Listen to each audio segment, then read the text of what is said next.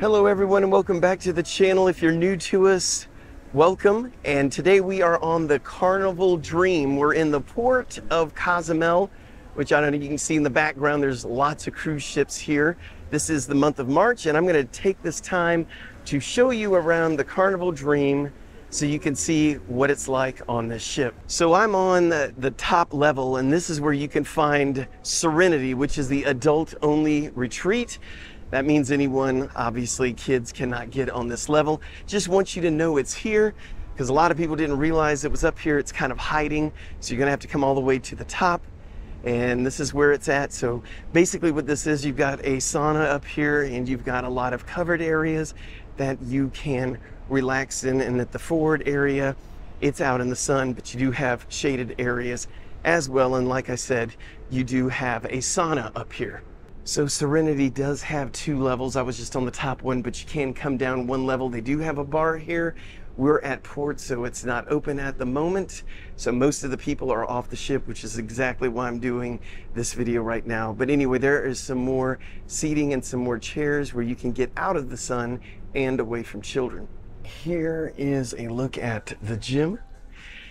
And they have pretty much everything you would need. They do have a lot of cardio things. That's what you're gonna have 90% of is gonna be cardio stuff.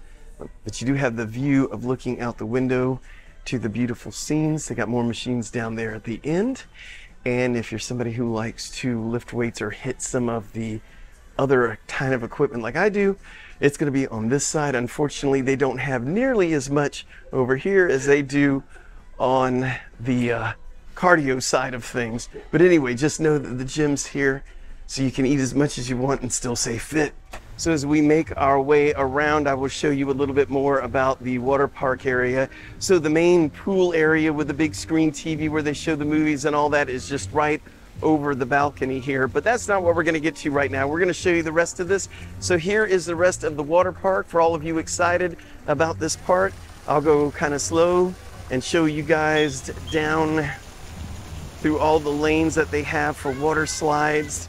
They've got things called the drain pipe, everything else. Looks fun. Like I said, haven't done it myself. Parents, you can wait around the area, so not a problem whatsoever. You want to keep your eye on your kids. And you've got all of the side decking as well that you can sit at. So I'm going to show you what's going on this floor. We're going to take it floor by floor so you know what each thing is. And again, we'll get back to this. The main area here, the main epicenter where all the action is, just not right this second because everybody is over here in Cozumel, Mexico. So they do have a miniature golf course on this level as well. So feel free to play some miniature golf while you are here. You can check on the app that they have for the ship as for when everything is opened or closed. And the app works really well most of the time. Don't be surprised if you get some glitches and it knocks you offline several times. It's free, by the way.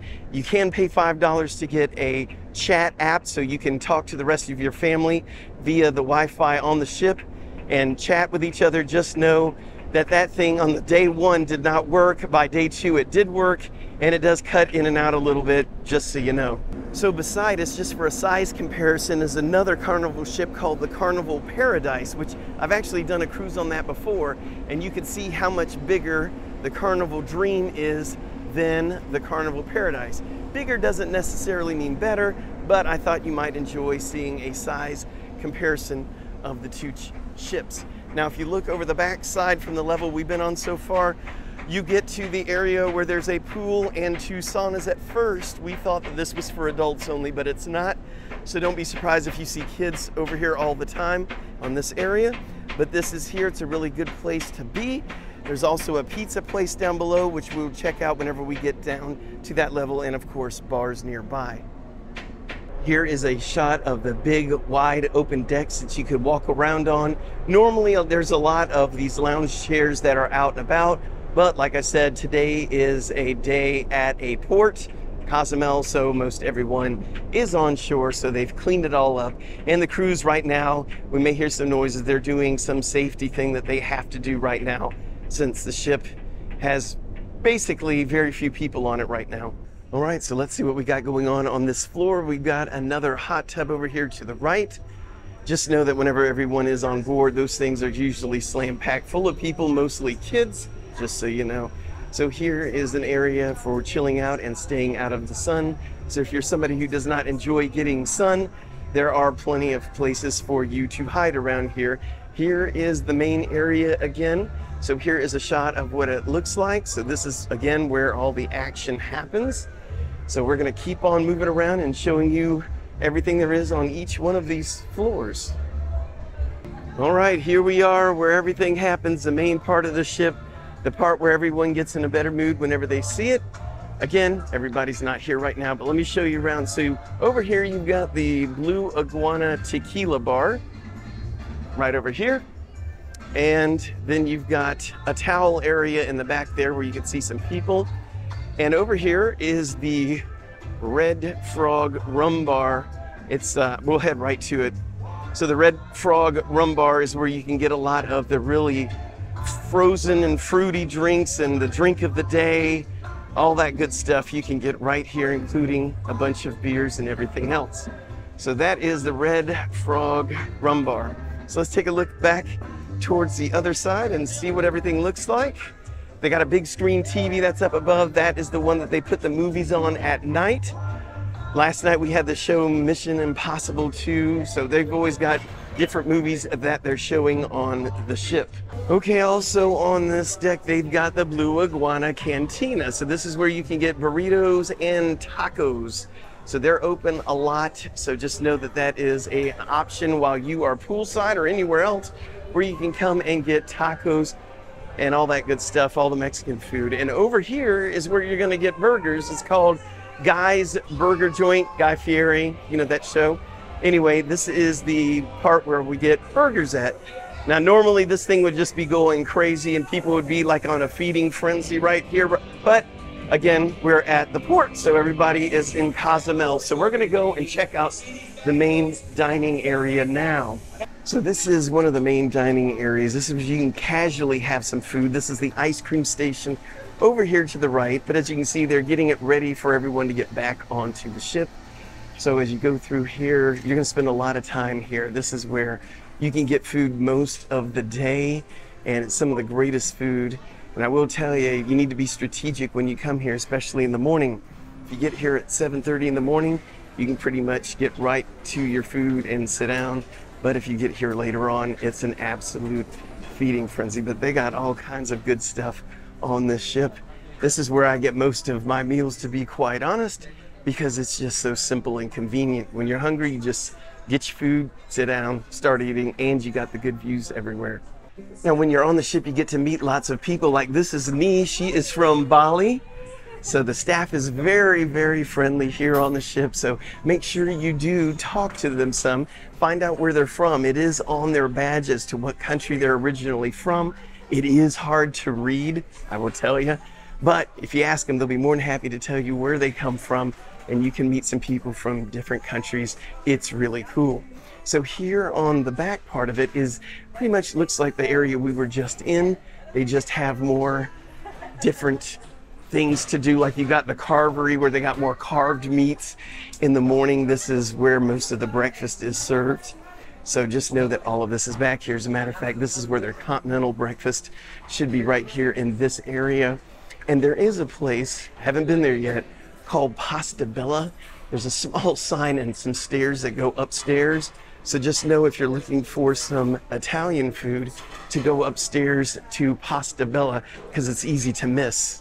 Do note at the elevators, they do have maps here so you can see exactly where you're at if you get lost, which if it's your first time cruising or even if you've been cruising for a while, it's easy to get lost. Now this is the 5th floor, and on the very back of the ship you will find this place called the Burgundy Lounge, and this is where you can eat. They've got different things going on there as well, shows and everything else. I've not spent a whole lot of time in the Burgundy Lounge. This is where they also have the comedy club. Over here to the right, you've got a place called The Song. So let's take a look in there. So it's a place, a small venue for some entertainment.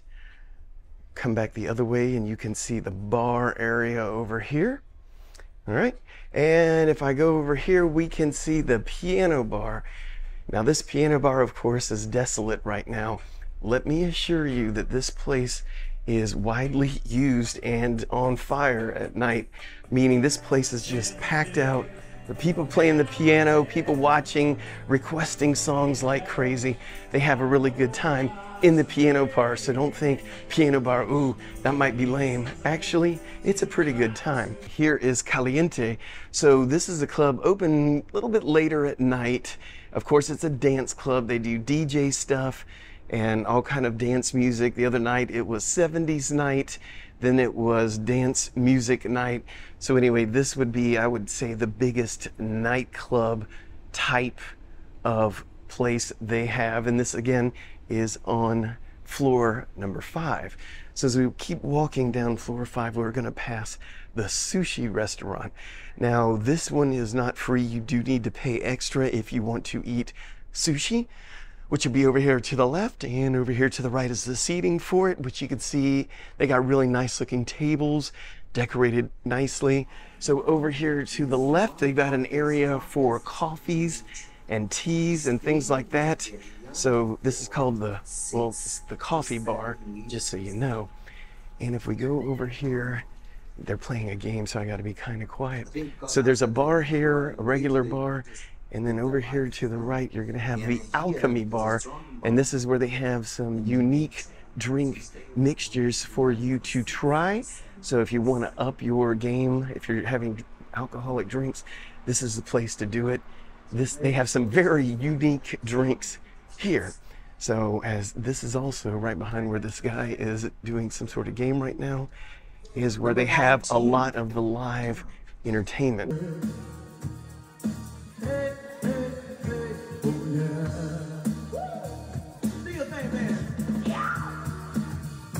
To the left here is a computer area. I will say their computer service is rather slow. So if there's something imperative you're needing to do, like for me uploading a video, you might want to wait until you can get on shore, maybe even to one of these places like Cozumel and just sit someplace, pay for their Wi-Fi. It's usually a lot faster than what you're going to get on the ship. So this is the casino area. As you can see, nobody's doing anything right now because I don't think they're allowed to by law when they are in port. But at night, this place is full of people who are playing all of the machines.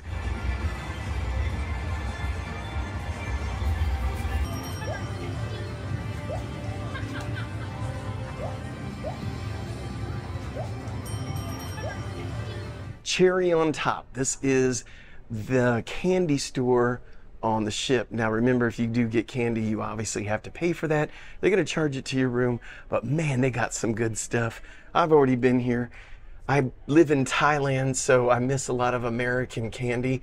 So I was in there getting Swedish fish, but they've got all kinds of stuff. They also have their Carnival store over here to my left. So if there's any sort of souvenirs or anything you're wanting to get for your Carnival cruise, or you collect little ships of all the ships you've been on, you can get those right here. Anyway, going further down, they do have a store, a fashion store for clothes and things like that. So no, that's here. And here is what it looks like over the top here. So you do have some live entertainment that's played there on that little platform where you see the speakers. And you've got some of your pretty elevators right here, which are really neat to see up and down when you go on because, you know, it's made out of glass and you can see everything.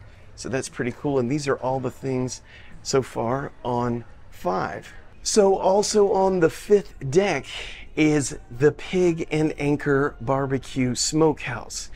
Just keep in mind that this place is open very little. Matter of fact, when you're at a port, they are not open.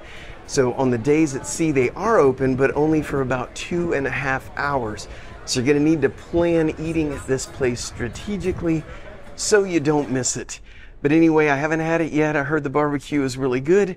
We're gonna check it out real soon.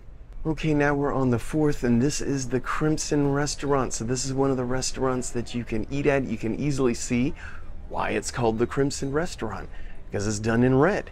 Anyway, the service here has been amazing. The food's been amazing. So here is Encore. This is where you're gonna see all of the live performances at. And I mean to tell you, they're good.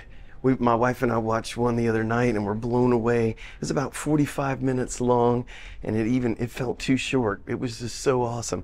As you can see, they got one killer venue here.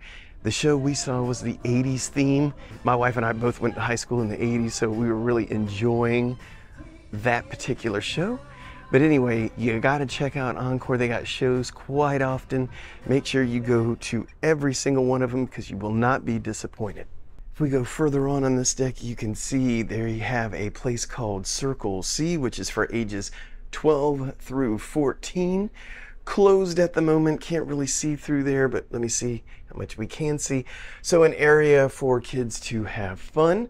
And if we go down a little bit further, we are at Club O2, which is for ages 15 to 17. Again, closed. Well, let's see what we can see. So there is Club O, just so you know that that is there. So the room we have on this cruise is on deck 2. So we have one of the interior cabins. That means we don't have a window. But that's not a problem. We like it dark when we sleep. And if we want to see what's going on outside, we'll just come up to the deck and check it out ourselves. Big room, and we really have a good night's sleep sleeping there. So we had 3 stops on this cruise, which was Costa Maya, and the second one being Mahogany Bay, which is in Roatan, Honduras, and then this one, which is Cozumel, Mexico. So hopefully the video was helpful. If you feel so inclined, buy us a coffee. We'd really appreciate it. If you haven't subscribed, please consider subscribing. We'd really appreciate that as well. Until next time, thank you very much.